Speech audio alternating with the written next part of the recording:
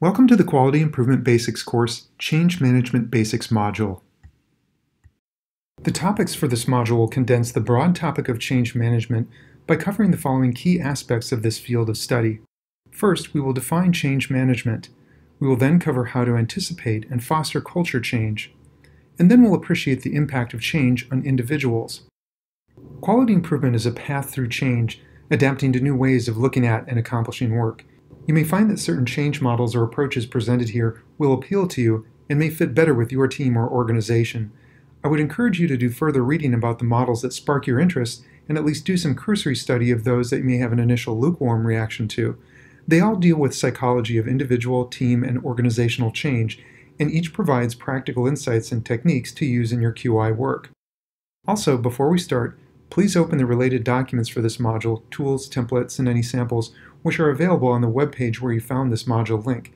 It will help you to have those ready for quick reference, as screenshots of the documents may not be legible on your screen. Defining change management.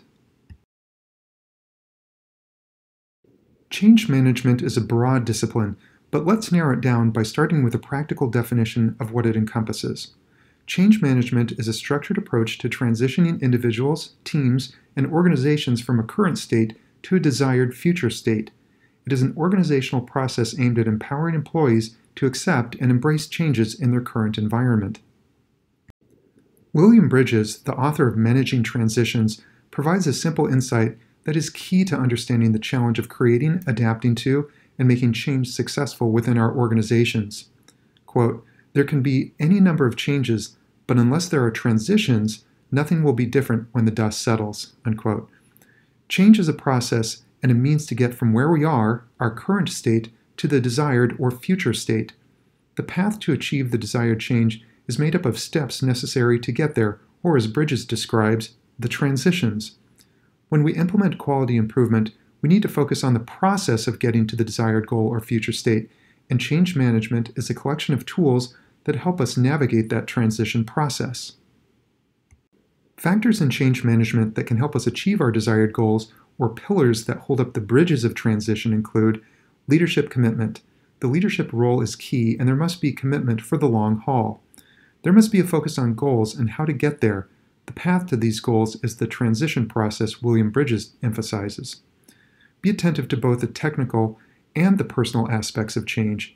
There are the mechanics of change that we need to make change happen, but always keep the person or individual as the primary variable in the change equation. Recognize how each person adapts to change and work on making that happen, including for yourself. Again, keep the people aspect of change at the forefront of your work. For example, individuals need information to help understand and navigate their own way through change, and the communication plan is a tool that helps address this need. The last point emphasizes that each person will deal with and adapt to change in a different way. A simple way to think about this is each person having a different path to deal with change, but ultimately making sure our individual paths lead to the same destination as our team or organizational destination. Anticipating and fostering culture change.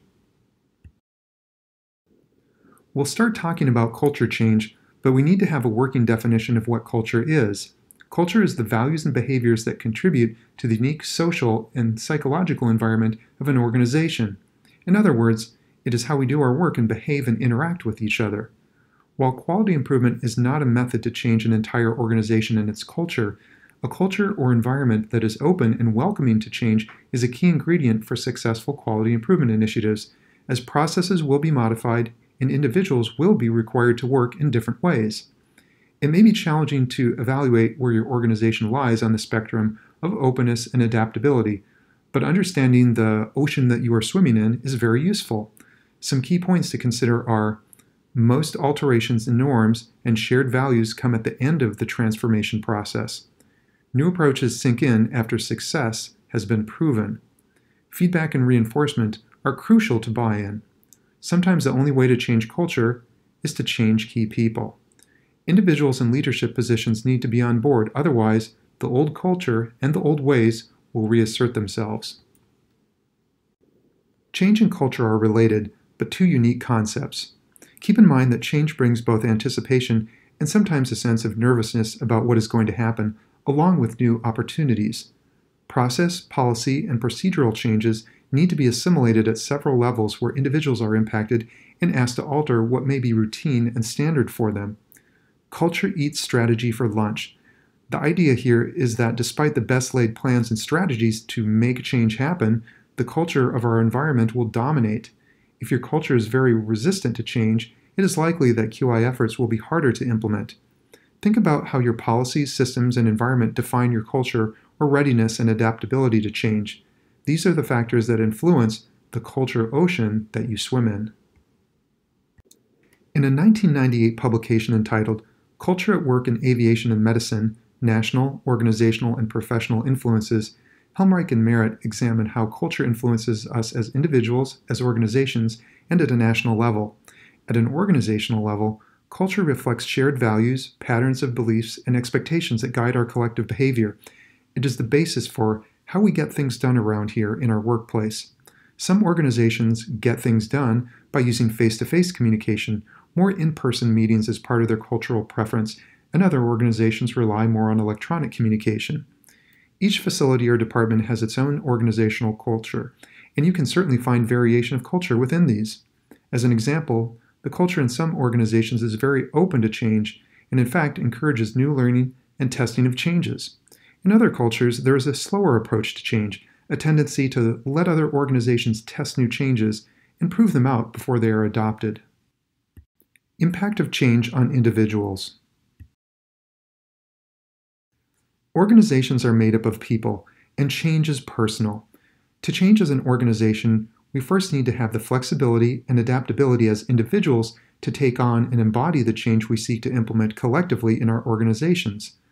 John Kenneth Galbraith, a Canadian-born economist, public official, and diplomat who wrote bestsellers on economics from the 1950s through the 2000s, poignantly said, quote, "Faced with the choice between changing one's mind and proving that there is no need to do so, almost everybody gets busy on the proof," unquote.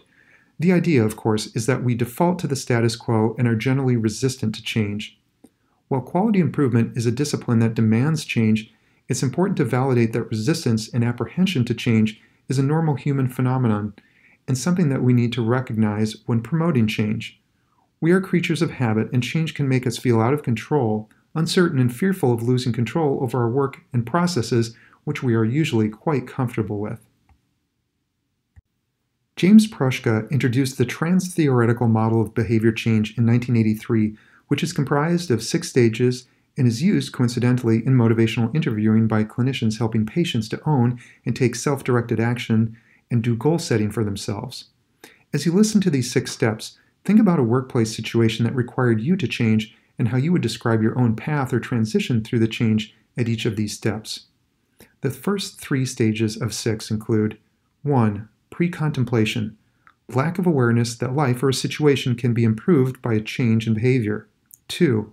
Contemplation, recognition of the problem, initial consideration of behavior change, and information gathering about possible solutions and actions.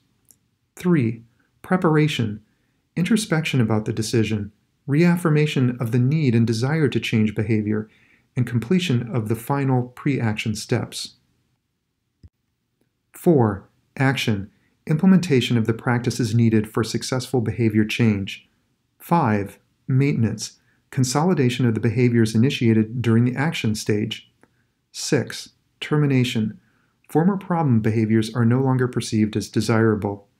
As Prushka describes in 6 steps, behavior change is not immediate and underscores that change is indeed a process, a series of stages or steps that lead to the desired future state.